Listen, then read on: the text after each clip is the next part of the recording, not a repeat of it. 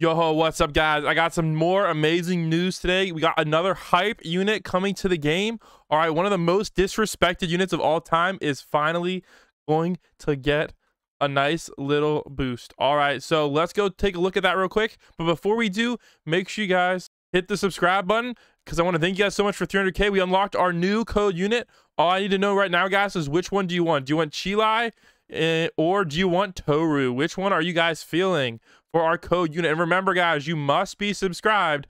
Otherwise, the code won't work and we won't get any closer to 400K subscribers so we can unlock our next code unit. All right, let's go into it.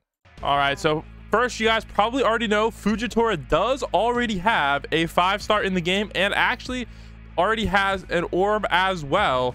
All right, the gravity orb. So hey, who knows, guys, maybe this orb will work on the new guy as well. That would be super cool. But so let's go take a quick look at the 5-star stats before we talk about the 7-star.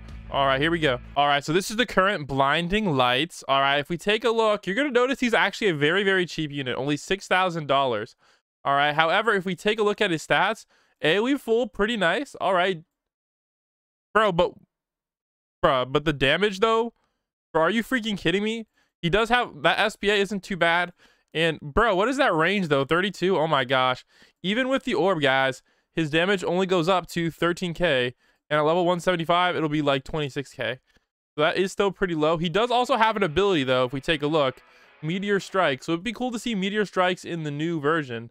All right, it's a manual activation skill that does some damage as well as hit air units, which is actually surprisingly useful. So let's go take a look, guys, at the new official leak, guys. Now, this is an official leak, so usually this means the unit is going to come out in the next couple of updates, but not the like next update. So if you guys are expecting this unit to come out in World 3, probably not going to happen.